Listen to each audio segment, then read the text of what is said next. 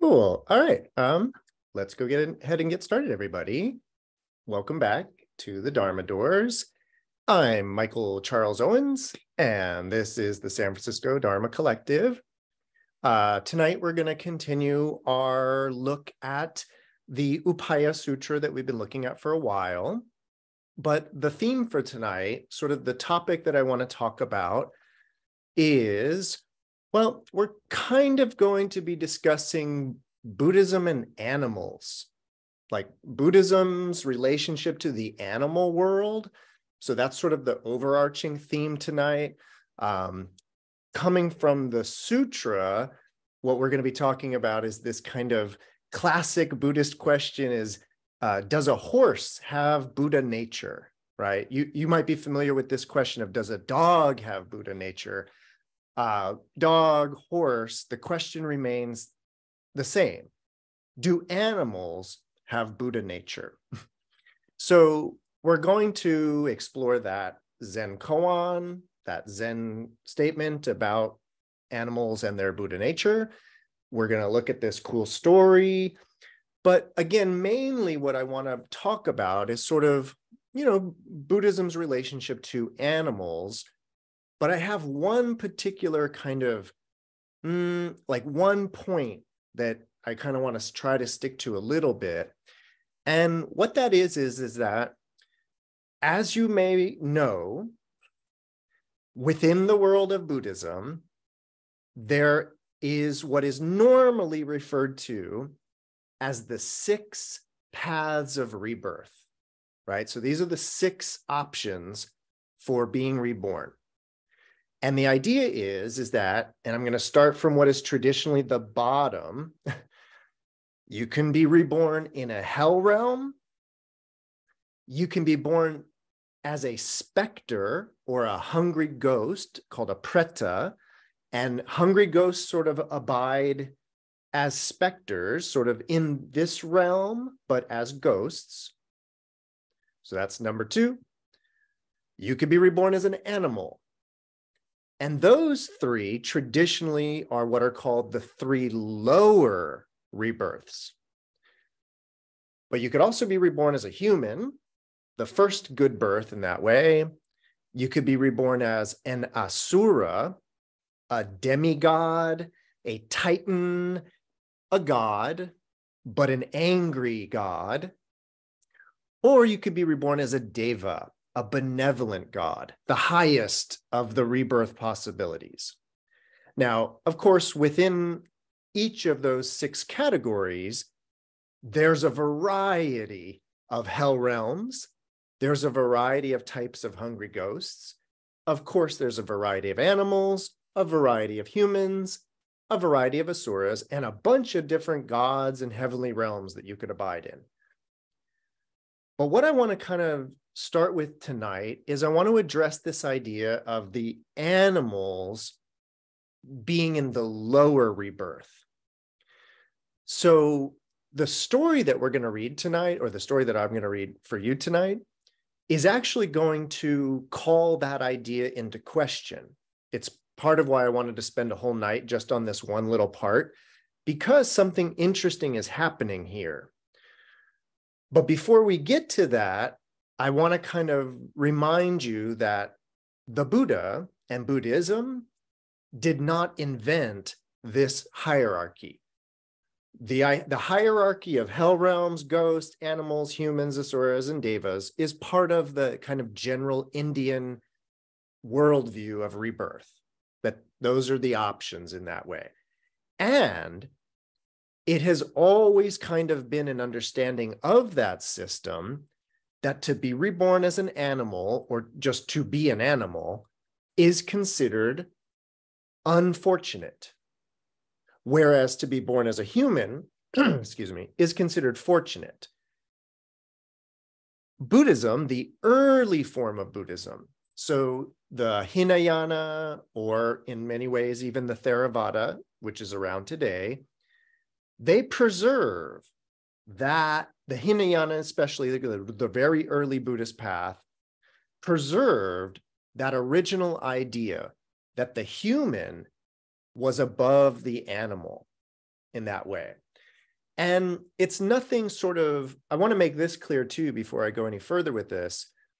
It's not that an animal is bad.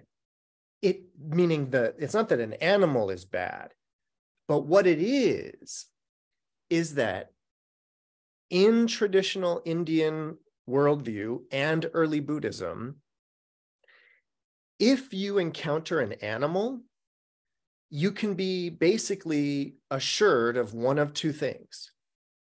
Either that animal in its previous life was in an even worse position and therefore has been reborn as that animal, but as a step up from where it was, or it was a human or higher that did something wrong and then fell down into that realm of being an animal.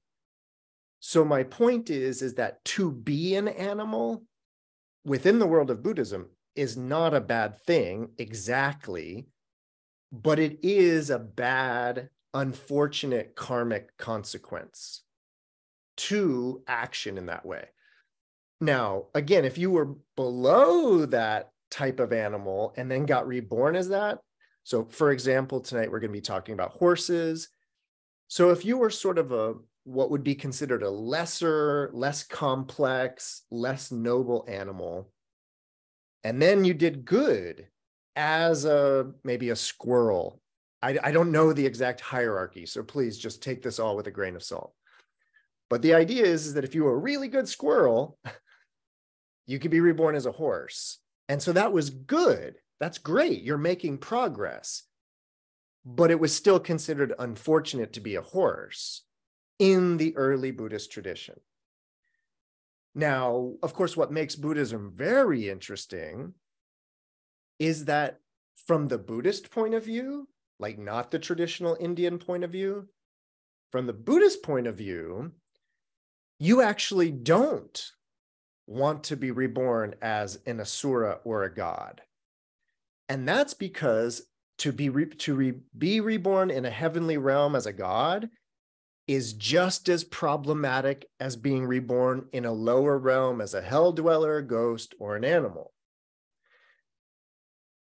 In almost all forms of Buddhism, the human situation is kind of considered the sweet spot, the Cinderella zone of rebirth, if you will. And what they talk about is that basically, if you're reborn as a god, oh, and by the way, I would also like to kind of add into this that you can interpret these things differently. But what I mean is that if you're reborn as a god, what it means is that you have everything that you want. Whatever you desire, you can basically get it. And so from the Buddhist point of view, to be reborn as a god is kind of unfortunate because you will not suffer disappointment.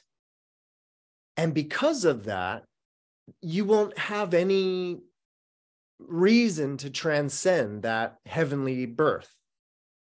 Meaning you won't have any reason to listen to the Buddha yammering on about impermanence and yammering on about suffering, because as far as you're concerned, life is great.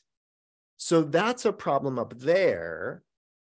And then to be reborn in a lower realm, hell, as a ghost or even an animal, it's considered unfortunate because you basically don't have access to the Dharma in that way.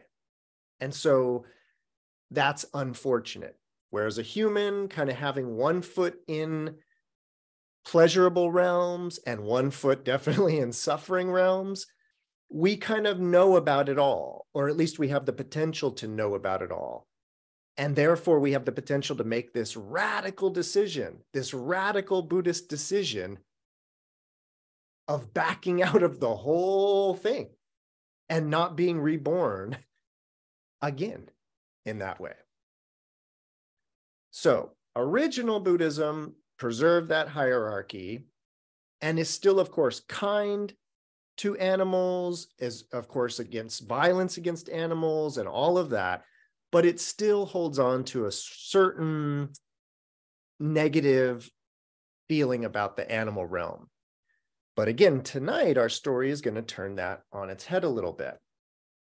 Let's see.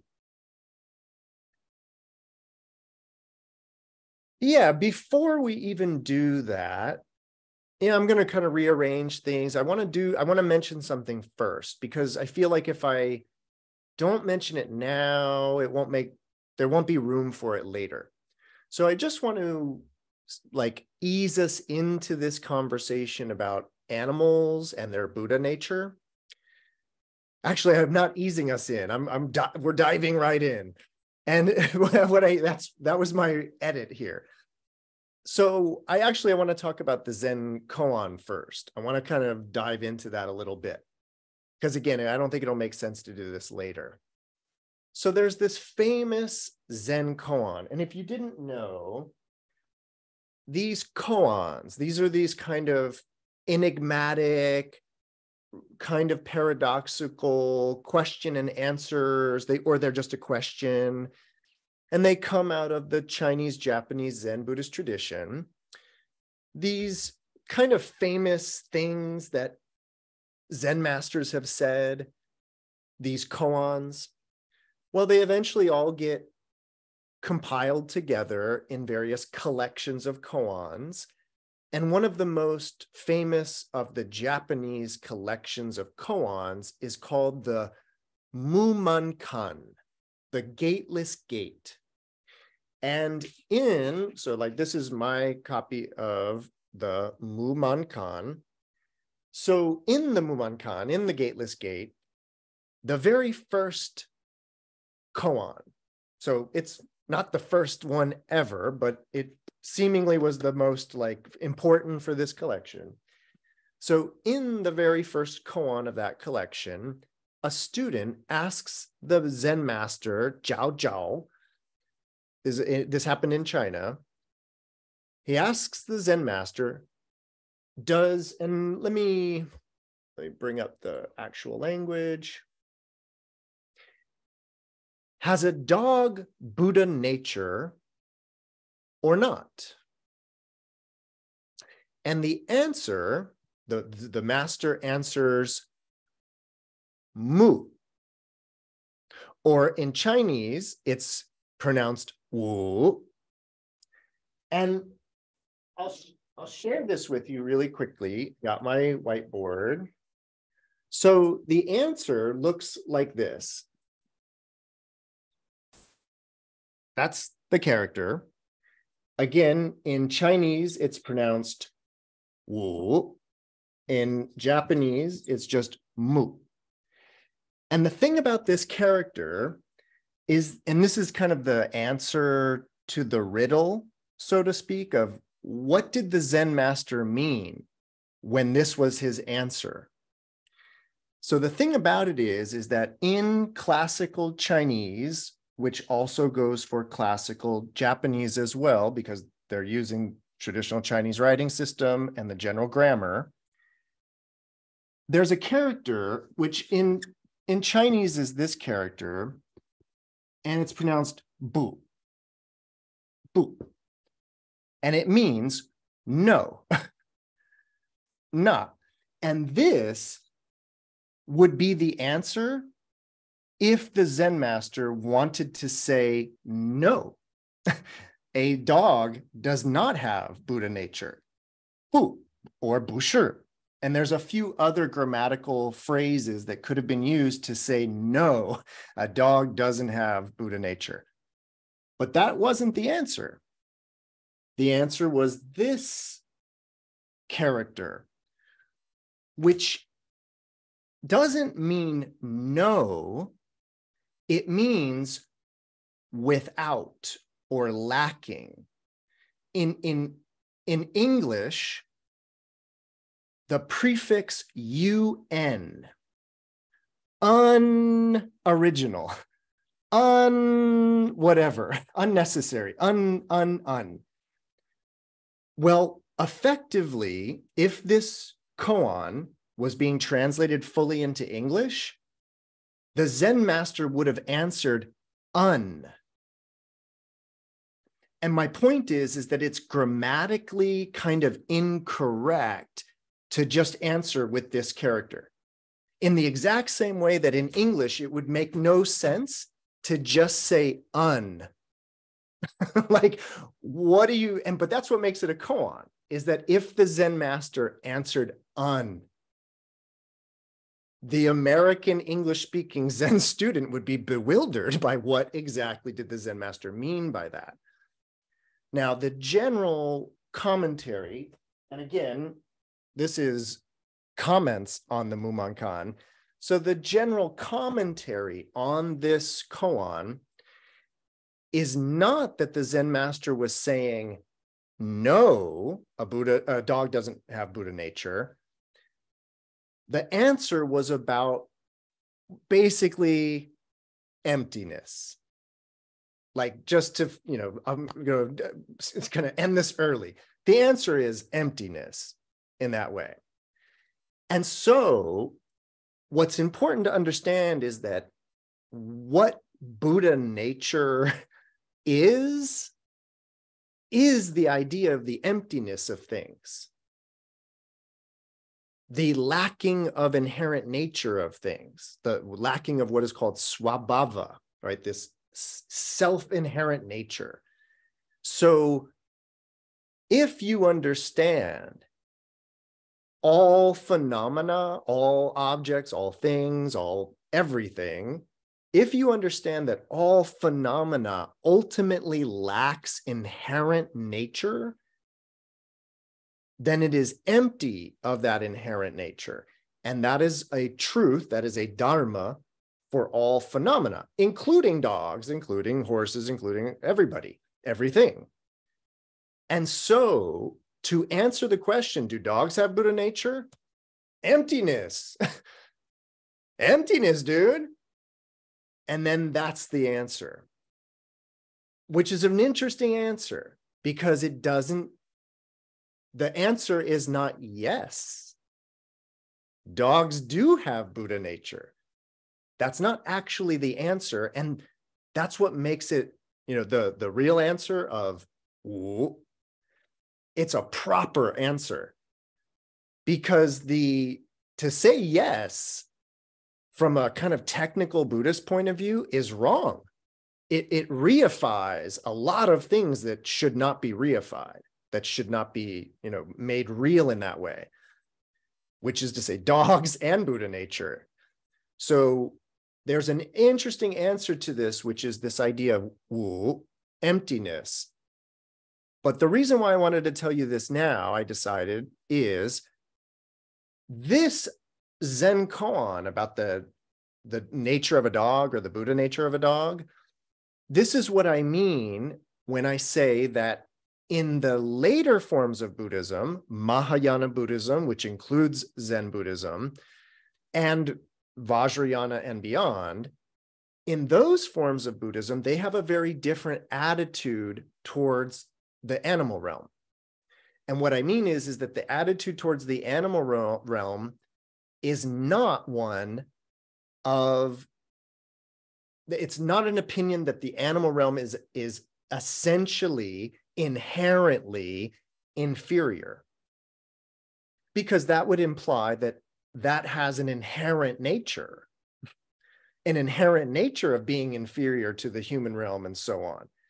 And so once again, by way of emptiness, there is a grand equalizing of all phenomena via this teaching of all phenomena lacking svabhava.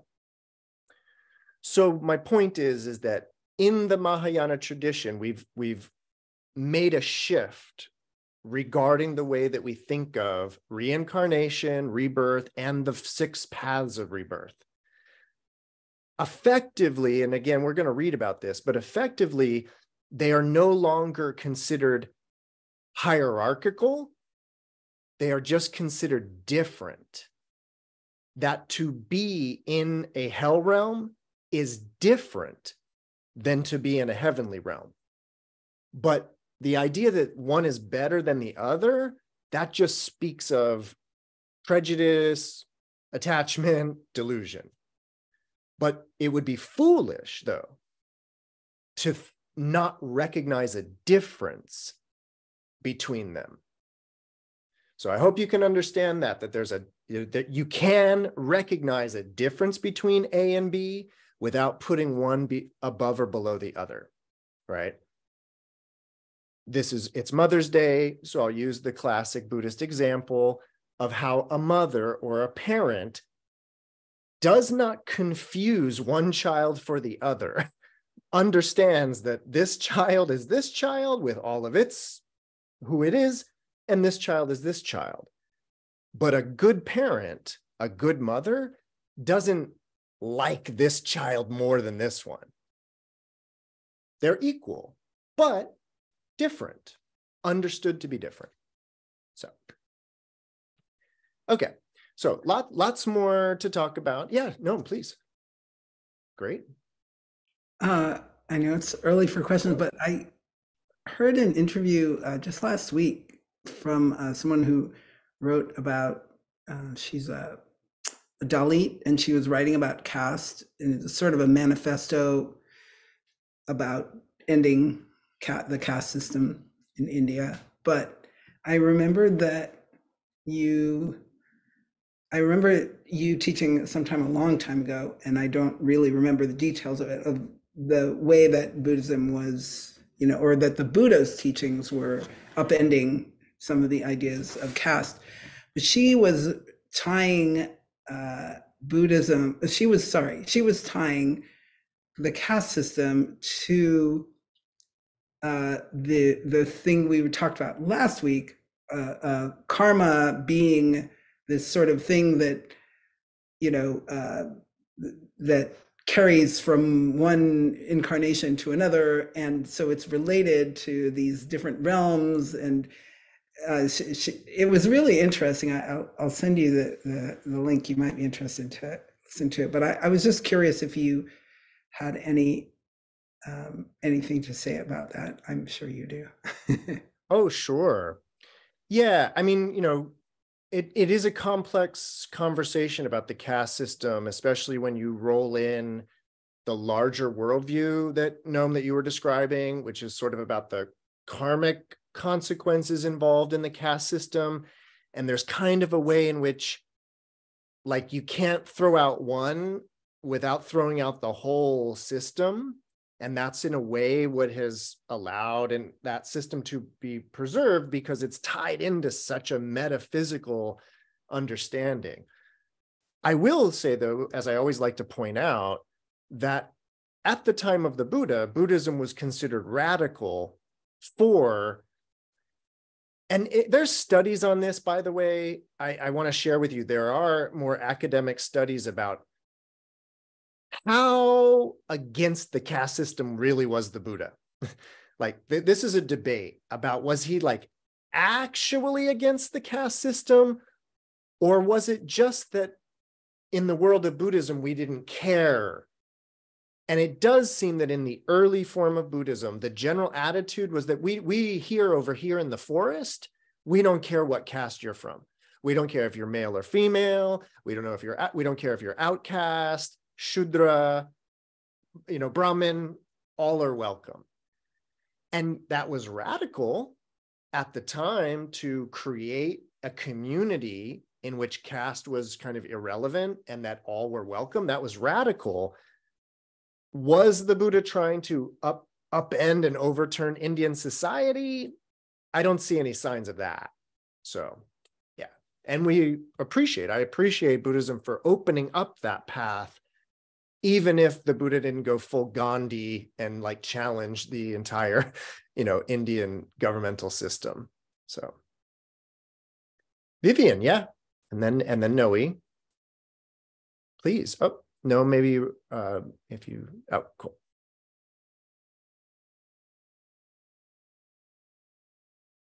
Hi. Hello. Hi, it's Connie. Hi. Oh, hi, Connie. Hey, yes, I know. I'm kind of, it's so nice to see you and to be kind of back. Oh my gosh. And of course, I have a question. Some Yay. things never change. I'm so happy. I'm actually blushing. You don't see it, but I'm blushing. So fun. I'm so happy.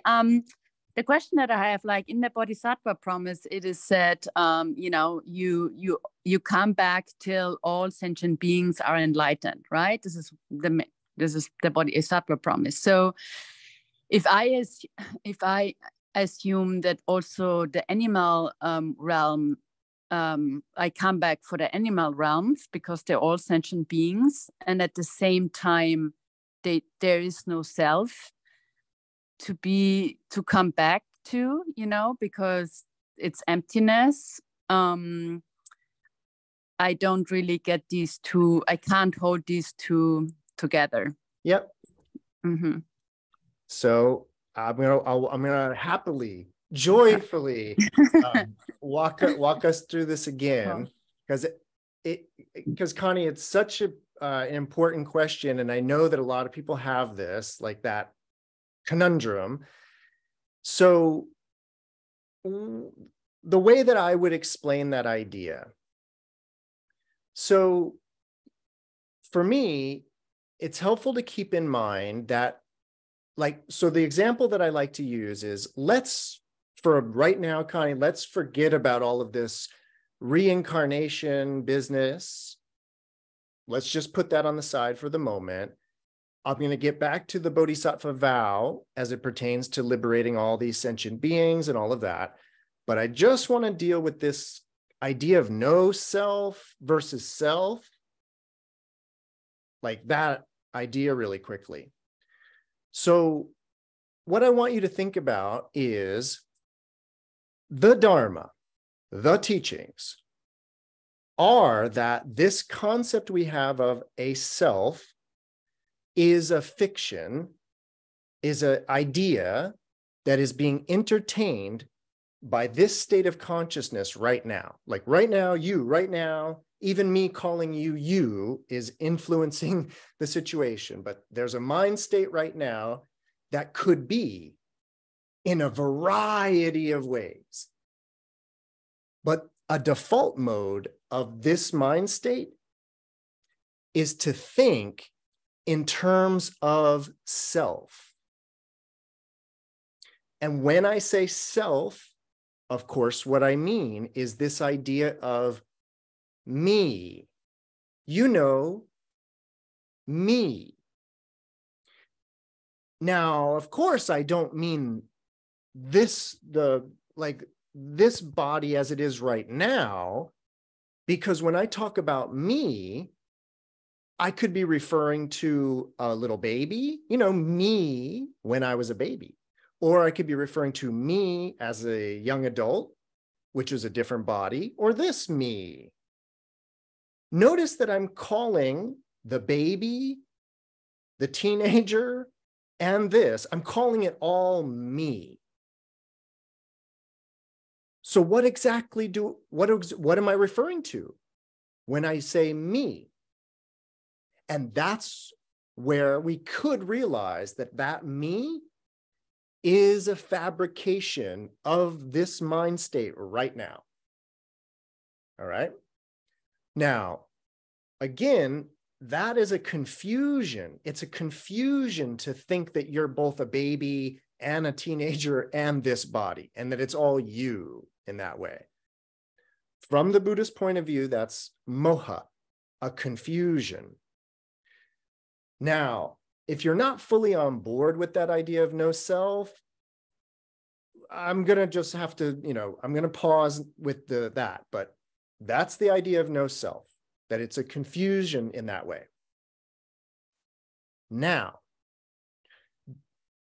the truth, the Dharma, what constitutes enlightenment is this understanding that there's no self.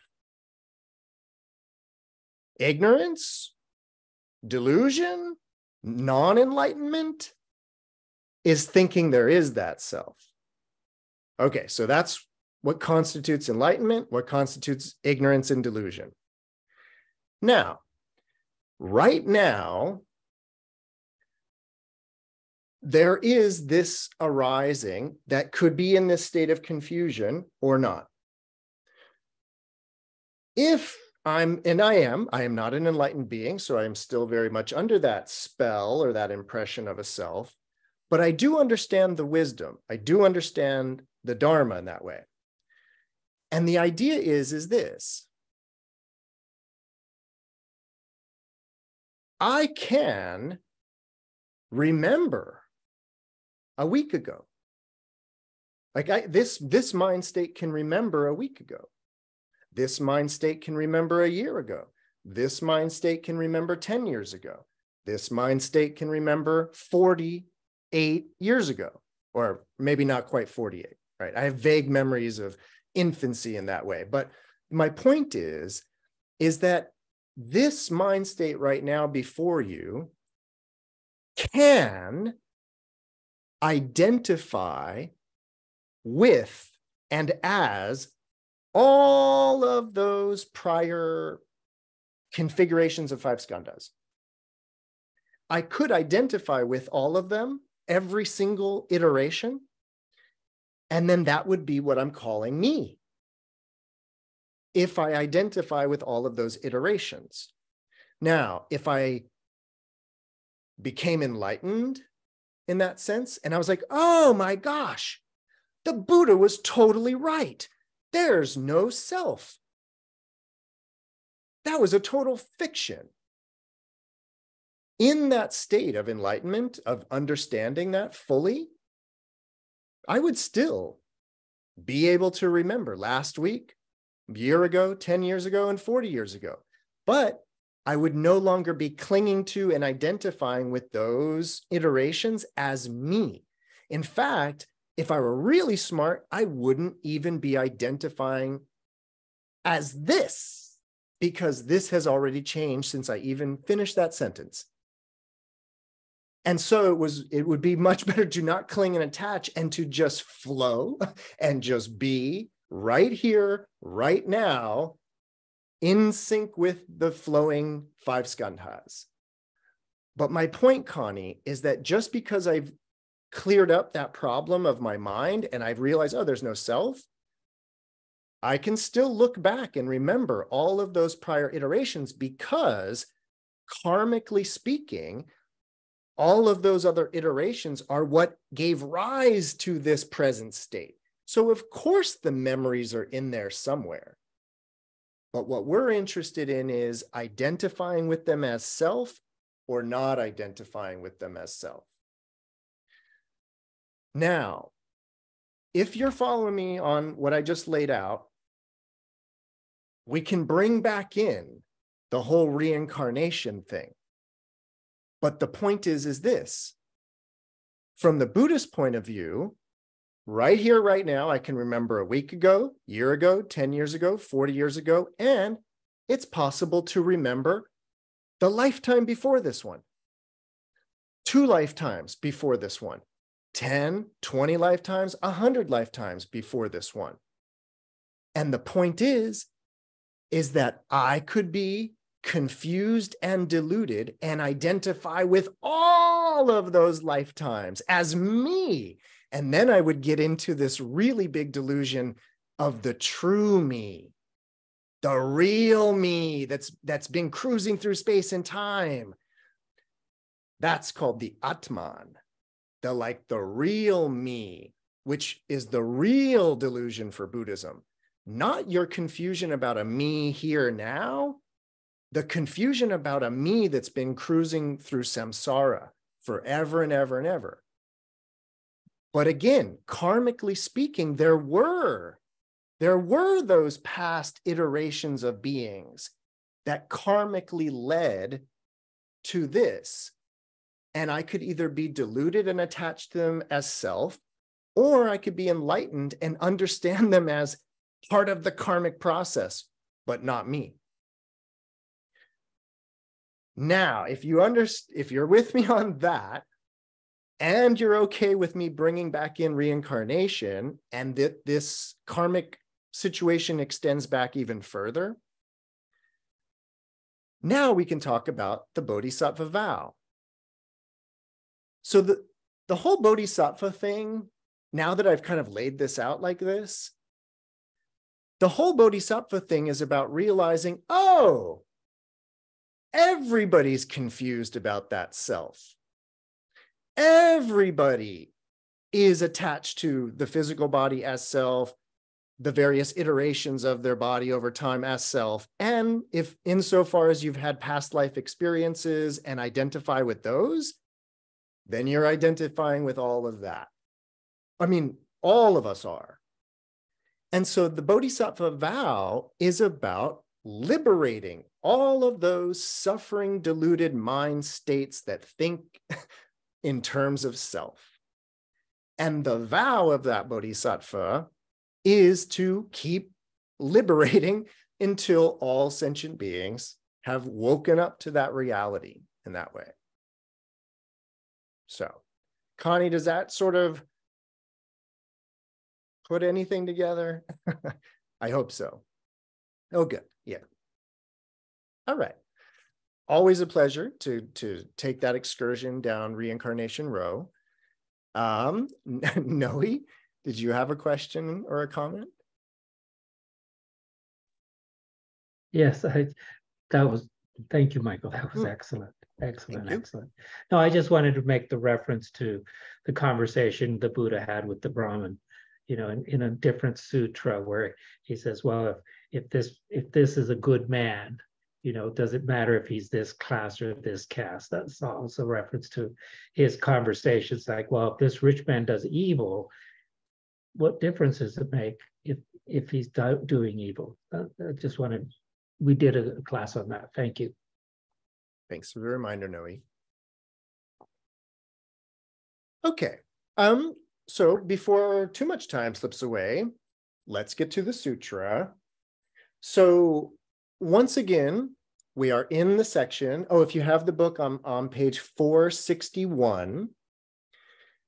So if you recall, we are in a portion of this Upaya Sutra in which we have been going through what are called traditionally the 9 torments.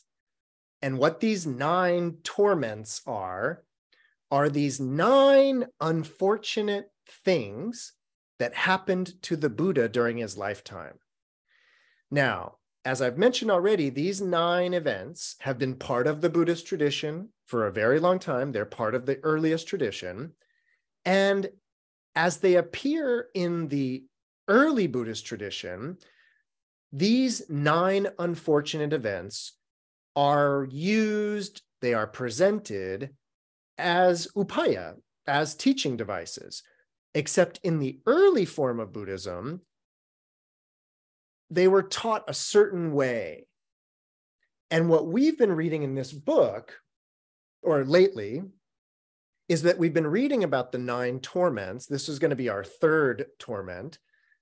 We've been reading about these, but this sutra is like reimagining the circumstances under which that event took place.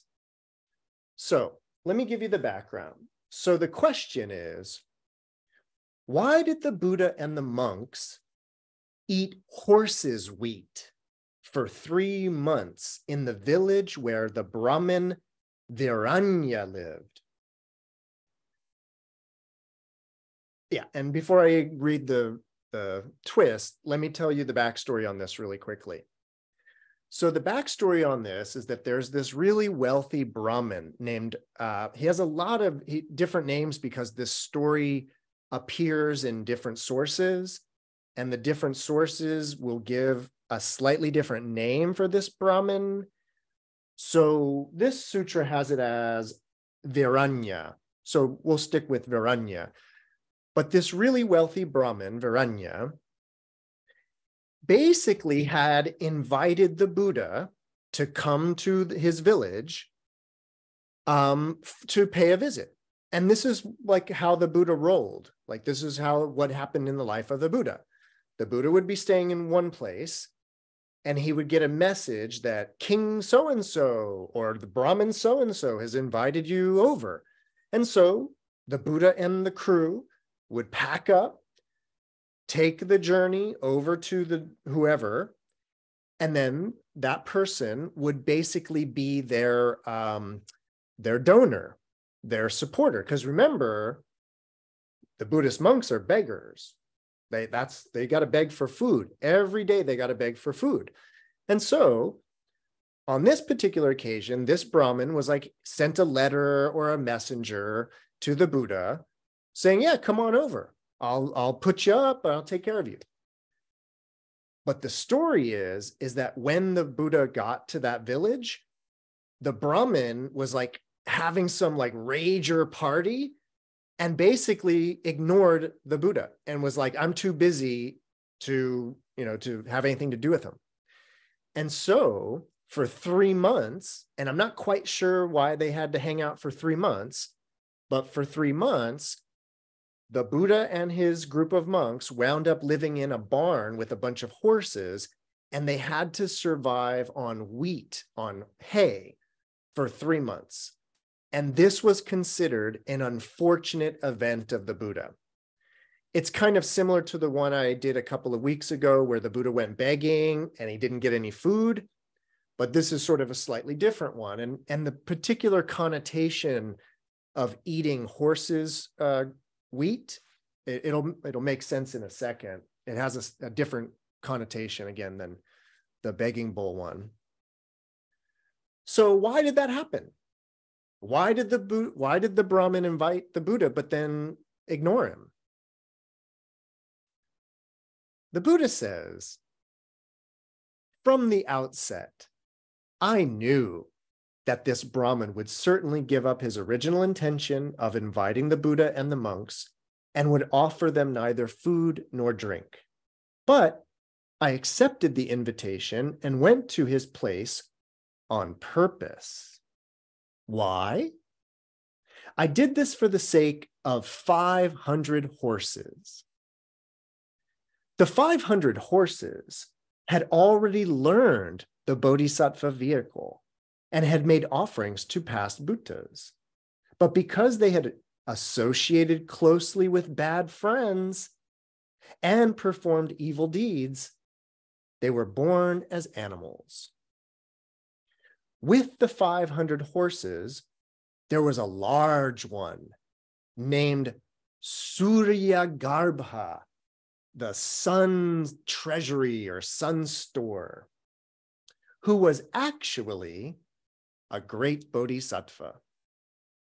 In his past lives, he was a man.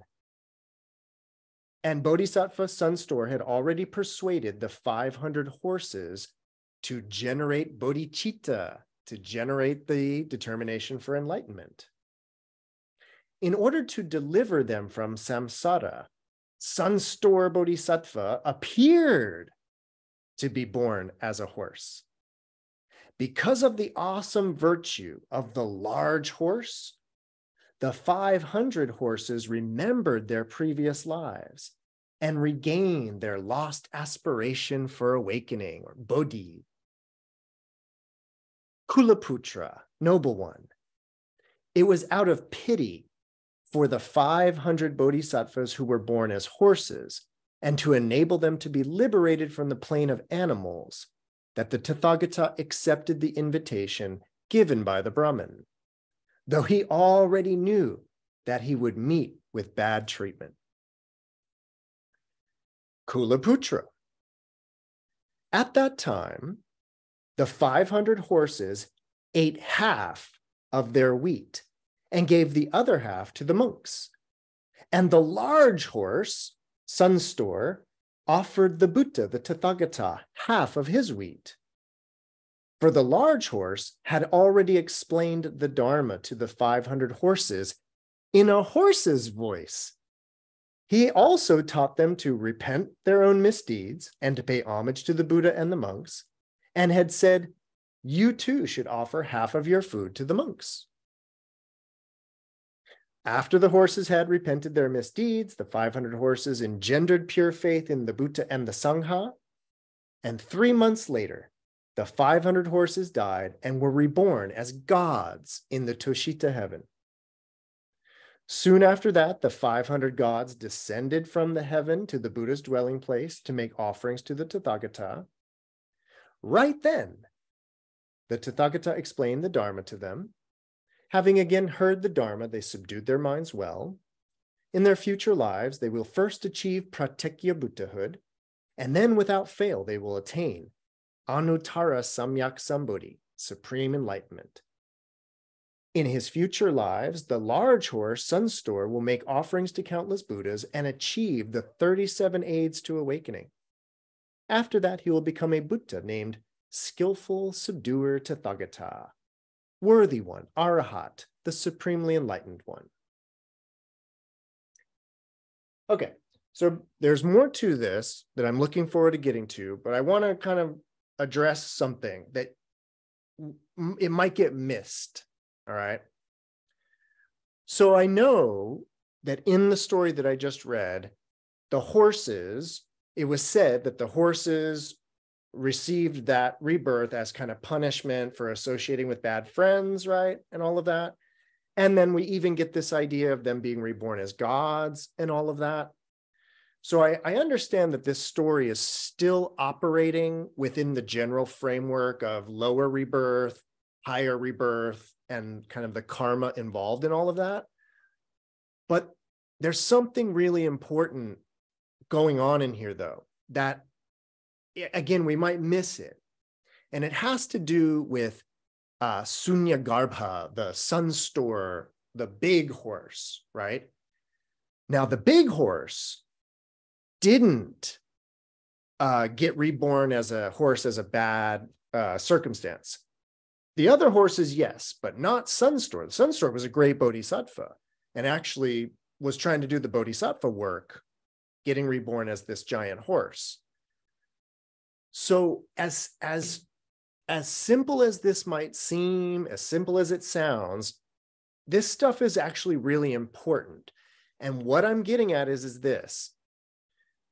In the Mahayana tradition, based on like a sutra like this, what we are being told that is really, really important is that you cannot presume that an animal is an animal or like in a lower rebirth.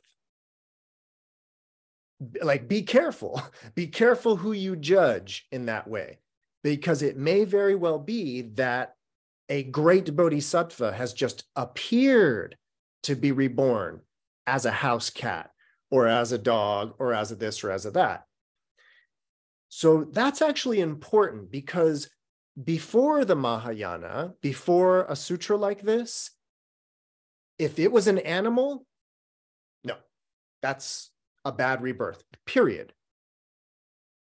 Again, it might be that the animal got a better rebirth, but being an animal was still considered lower than being a human. This kind of a sutra, the Mahayana tradition, which is based on kind of a slightly different philosophy, it says you never know. And that all of a sudden changes everything in that way. If you, in terms of being a good bodhisattva oneself, again, you can't kind of judge a book by its cover in that way. And therefore you can't judge a soul, pardon the expression, by its skin in that sense. So, anything else come up from the first part of the story that I read about the horses? I know there was a few different ideas that were in there. Anything pop up for anybody?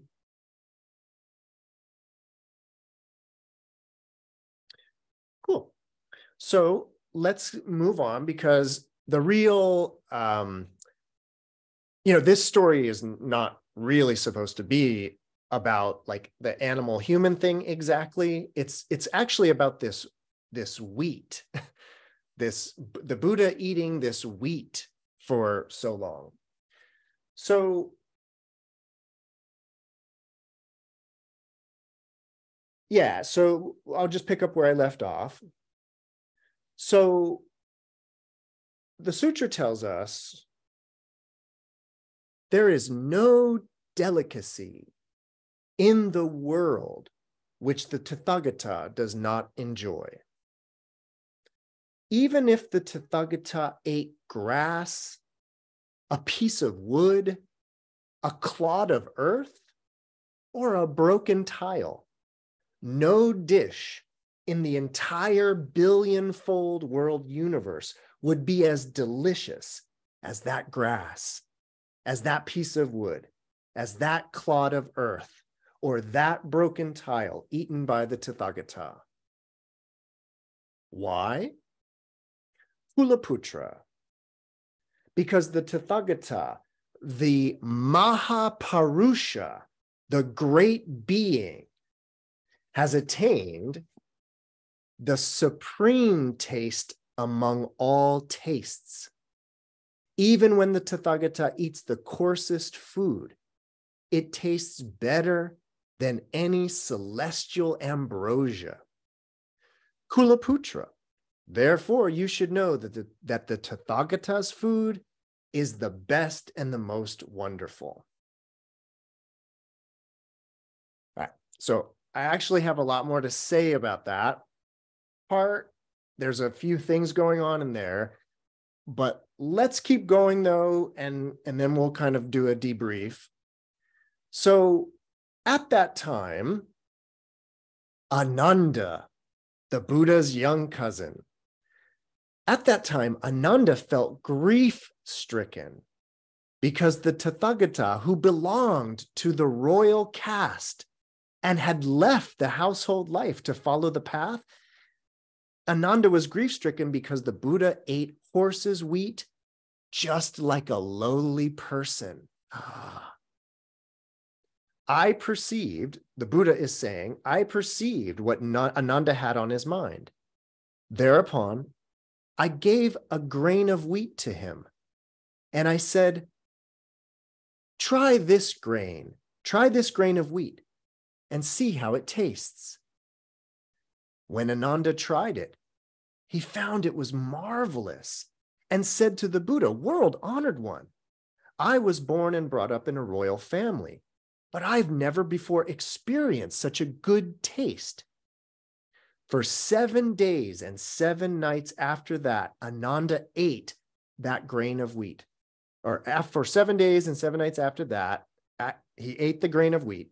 Ananda did not eat or drink anything and was free of hunger and thirst. Therefore, Kulaputra, you should know that this was an upaya of the Tathagata, not a karmic hindrance from some past action.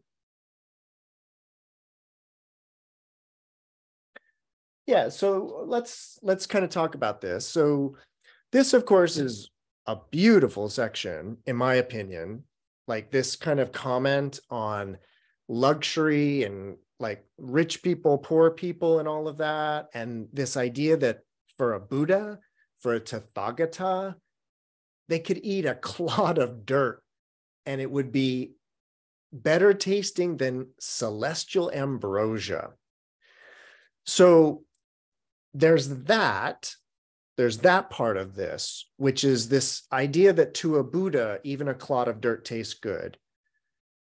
Then there's this really interesting thing, this kind of, it kind of basically reminds me of Never Never Land, like Peter Pan, right? Where I don't know if you know the story of Peter Pan, but they're eating pretend food. Like Peter Pan teaches the kids how to eat just pretend food, but how to get full, because they're imagining that they're eating all of these wonderful things. And there's kind of a little bit of that going on in here, where the Buddha sort of gets Ananda to really taste the wheat and to taste how good it is in that way. So there's that. And then there's just this kind of a meta conversation going on about taste that I kind of want to address, right? So, and I don't know how much I'll get into all of this, but let's start with that idea that to a Buddha, to a Tathagata, even a clod of dirt tastes delicious, right? So, oh, Lily, do you have a question?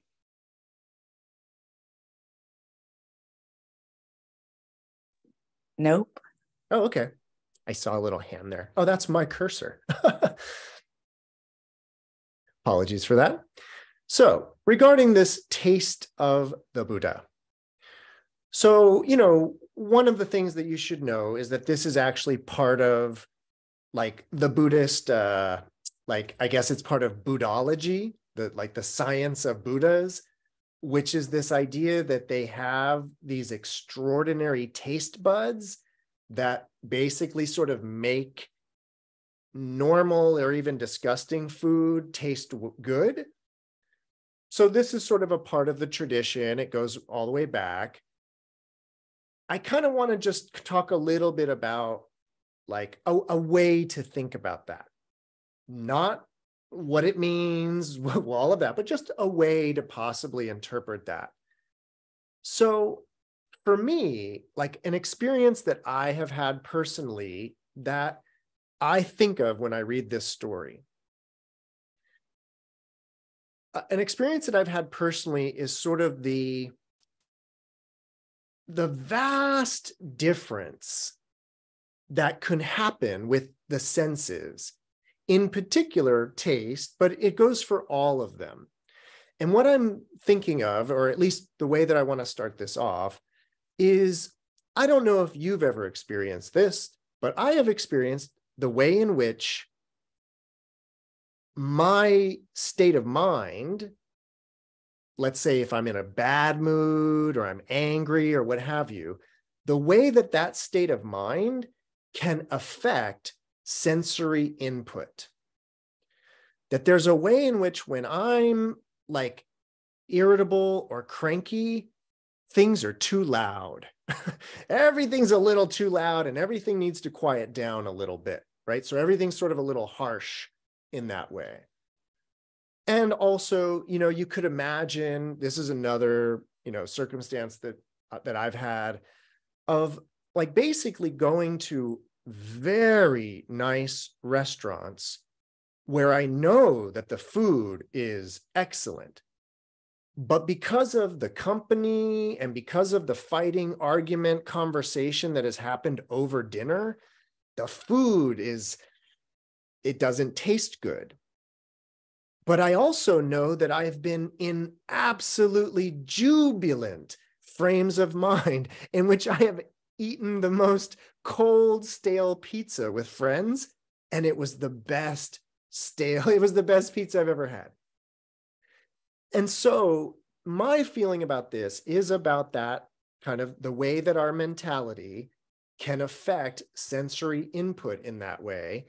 And then thinking about the state of a Buddha, of an enlightened being that doesn't have such mental baggage and mental garbage in that way. And basically how it might be, not even kind of science fiction, but how it might be that as you progress towards enlightenment, everything starts tasting good in that way because of your frame of mind.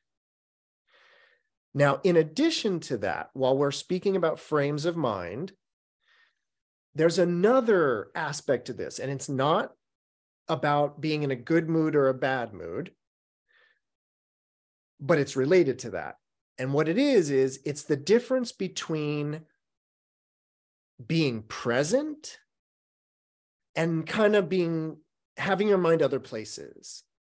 And so what I'm thinking about are the situations in which, and I have to admit that a lot of these are like after I've been in retreat, so meditation retreat, coming out of retreat, and eating a piece of fruit, and it just bursting in your mouth. And it's like you can feel, the taste buds are going wild, and it's about being present and really, really experiencing what you're eating versus sort of having a bunch of stuff on your mind and you're just kind of cramming food in your mouth to satisfy hunger and not even really paying attention to it in that way.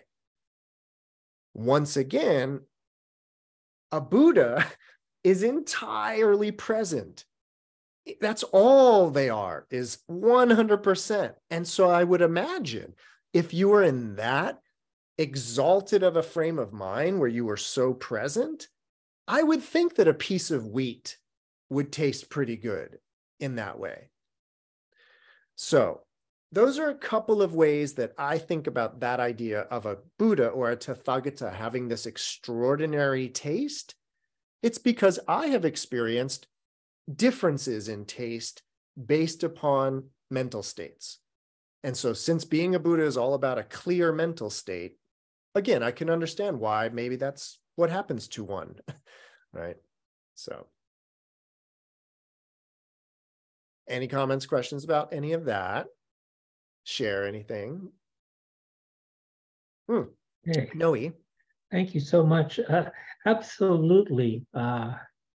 It doesn't have to be an exalted state. It just has to be here. Thanks, Noe. Paying attention. And that happens at every moment. Realization takes place at every moment. It's constant. But being there, that's the hard part. Thank you. Yep. And Noe, what Noe just said reminded me, there's another aspect. So we could be in a good frame of mind, bad frame of mind. We could be present or sort of checked out. And another thing that really can affect this, another thing that we have a tendency to do as a kind of default mode, which is it's a behavior that a Buddha doesn't have. What it is it's a mentality that compares things. And what I mean is it's the idea of like eating that strawberry, but having all these other strawberries in mind.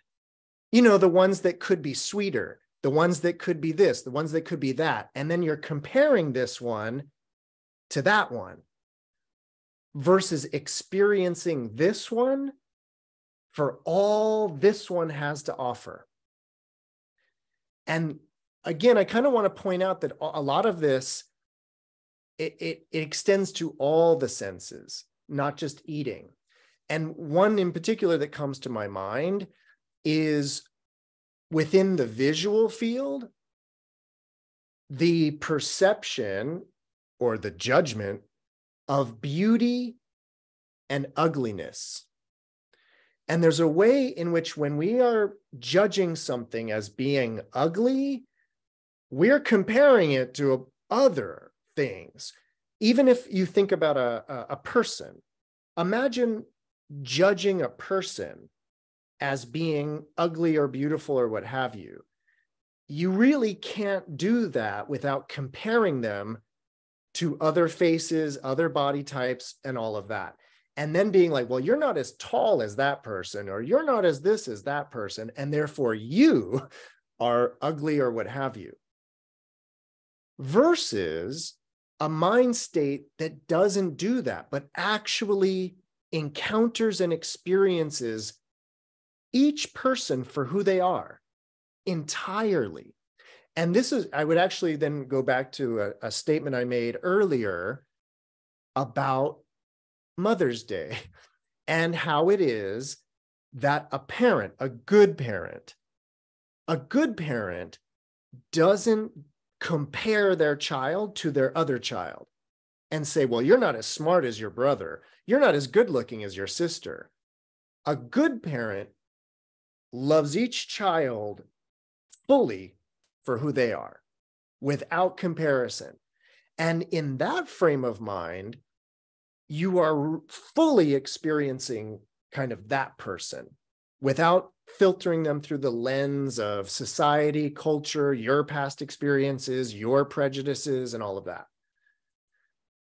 And then, of course, this could happen with food in that way too, where if Ananda is sitting there going like, this isn't the type of food I used to eat when I was, in the palace, which is basically what he's doing. He's comparing what they're eating to what they used to eat. And the Buddha is kind of saying, why don't you forget about all of that and eat this? And then this beautiful section where Ananda's like, wow, I've never tasted anything so good in my life. Right. So And then that brings me to the third aspect of this whole taste thing. And it's this line. Oh, and actually, I wanted to clarify this really quickly because it's a term that comes up a lot. So the last thing I read, or just about the last thing I read, it was about how the Tathagata, the Mahaparusha, the great being, has attained the supreme taste among all tastes. So I want to talk about the supreme taste among all tastes, but I do want to address the term. So in this translation, of course, they use the term great man. And I want you to know that the term that's being translated as a great man is actually the term Mahaparusha. And Parusha is, well, Parusha is a very interesting idea. It comes out of kind of as far as I know, it's from the Upanishads, not from the Vedas, but more from the kind of slightly more philosophical Indian Upanishads. But they describe this Mahaparusha, the great being. And this great being is, well, normally the description is it's kind of a anthropomorphization of the earth. And so what they talk about is this great being, the Mahaparusha, of whom the hairs on their body are the forests. The blood in their veins are the rivers. And so it's about looking at the world as a living organism, as a being. And there's just as much kind of reason to call this Gaia and kind of imagine this as a female figure. There's just as much reason to imagine it that way as to imagine it as a male figure. So that's why I encourage just this idea that a Parusha is the great being. Now, what happens is that term, Parusha or Mahaparusha, which has these kind of cosmological associations with, again, looking at the entire planet as an organism, it eventually then becomes a kind of an epithet, this kind of, a term of an honorific, a term of honor that would be applied to anybody who is a great person in that way. It's like, wow, they're so great. It's like they're the whole earth in that sense. So just want to address that. But then what it says about the Mahaparusha, the Tathagata, is that the Buddha has attained the supreme taste among all tastes. And I have a little bit more to read, but I want to get into this a little bit. I won't get into it as much as I maybe planned. But within the world of Mahayana Buddhism, there is this interesting idea that is being referenced there. And what it is that they talk about in Mahayana Buddhism, they talk about something that's called the single flavor, the single taste. And what the single flavor, or what I should say first, this single flavor or single taste, it's a very interesting use of language that the Buddhists use. And they're not actually just talking about flavor, taste.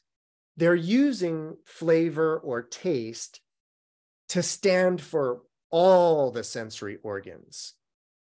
And what it is that when an unenlightened mind, like I was just describing, an unenlightened mind compares this flavor to that flavor, this taste to that taste, and then is in the habit has the conditioned behavior of privileging and saying, this tastes better than this.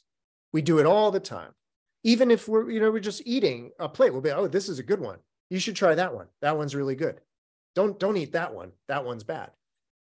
So we taste things, we judge them, and then we elevate them or lower them in that way. And we do that based upon their taste, or based upon the way they look, or based upon the way it sounds, or the way it smells, or the way it feels, right? So what they talk about is how a Buddha has realized the single flavor. And it's this really interesting way the Buddhists talk, but they describe that, yeah, for an unenlightened person, there's all these different smells and tastes and flavors and this and that. But to the enlightened mind, all phenomena, all dharmas taste the same.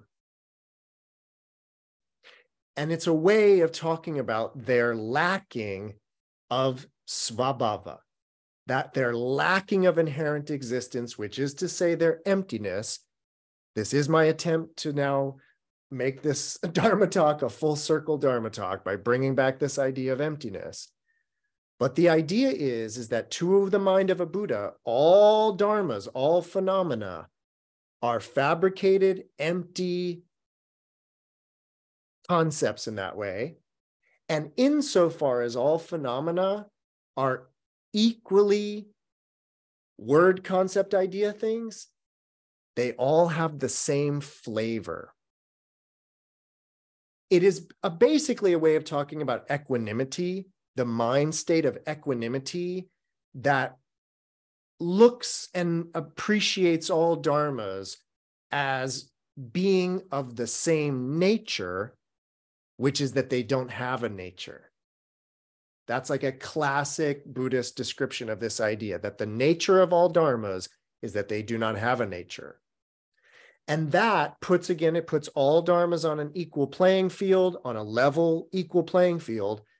And to that mind of equanimity, they all taste the same in that sense.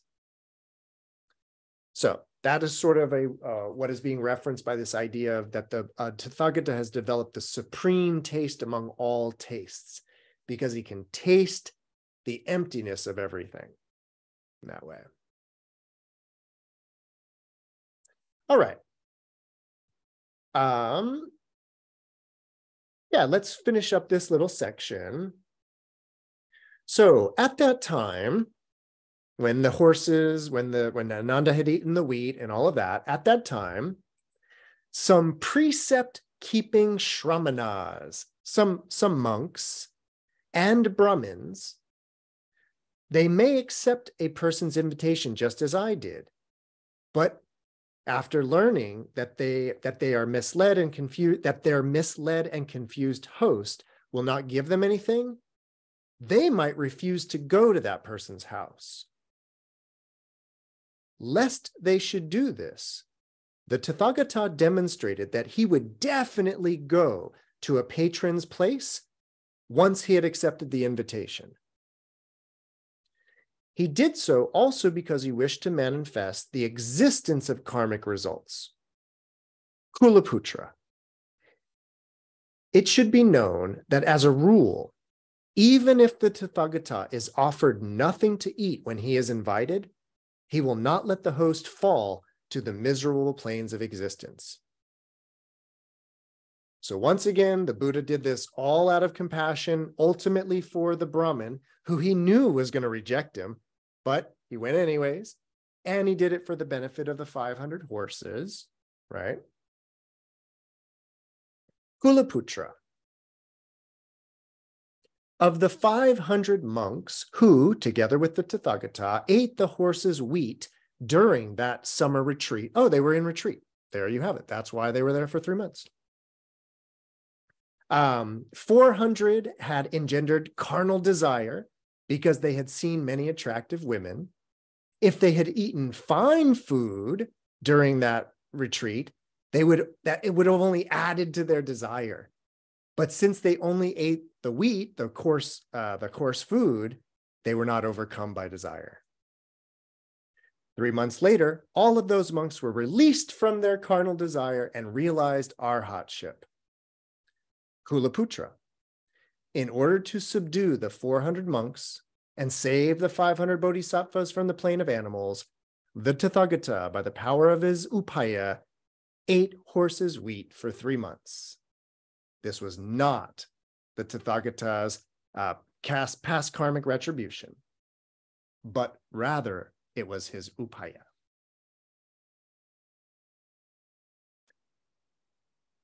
All right, so anything before I kind of summarize that little portion? Anything come up?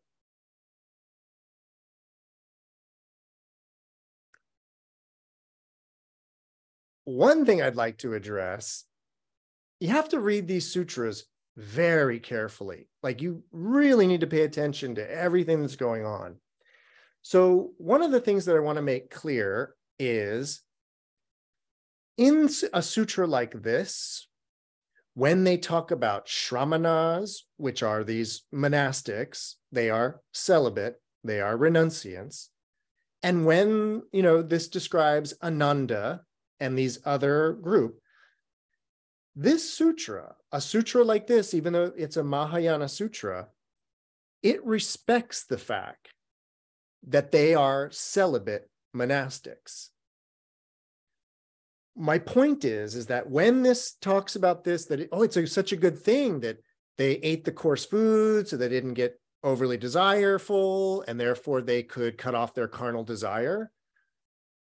I want to make it very clear that this sutra is not necessarily prescribing that for you, for me, whatever that.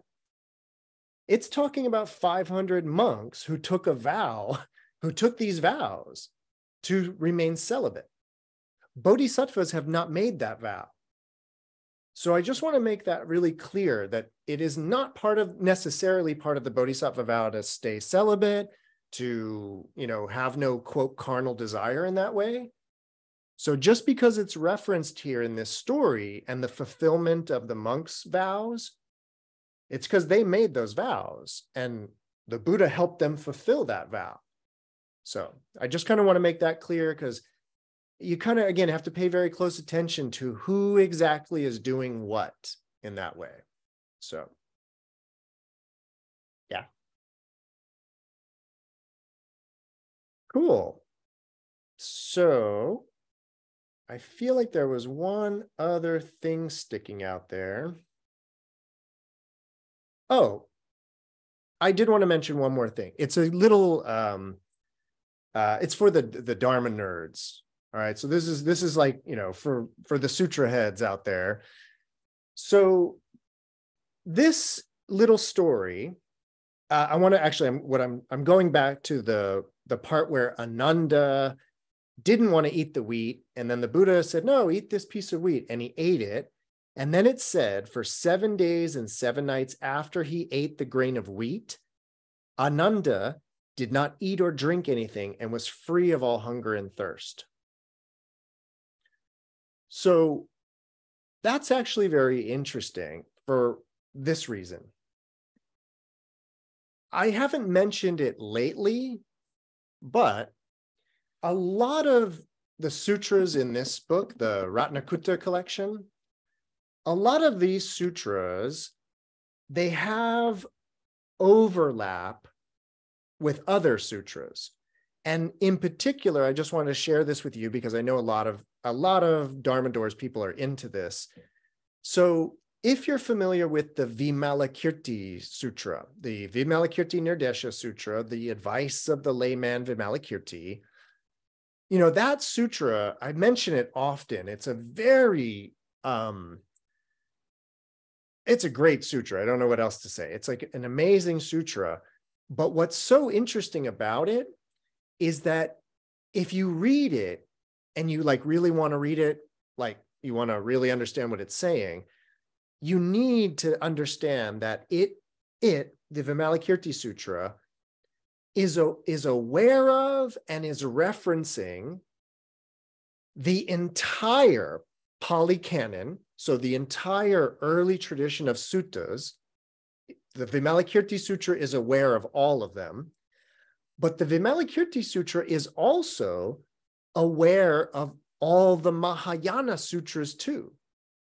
Meaning, what I'm getting at is that from a literary kind of analysis point of view, the Vimalakirti Sutra is after all the Mahayana sutras and knows about all of them.